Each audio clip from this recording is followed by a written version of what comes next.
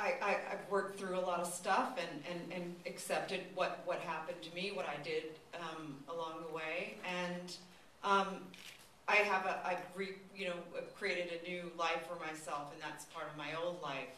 And there were great moments, there were harsh moments, and I trusted David and Todd with the delicate material, and I felt safe with them talking about it. So, and when we started doing the interviews, I wasn't thinking very large about it. I was kind of thinking just that I didn't know how far it would go. So I was just in that moment and telling the story. I mean, going back and looking at the footage, there were really emotional times. It brought me right back to those places. I mean, the first time, all the footage had been in a closet for so long, and just kind of taking out those tapes was difficult, and looking at it all. So, yeah.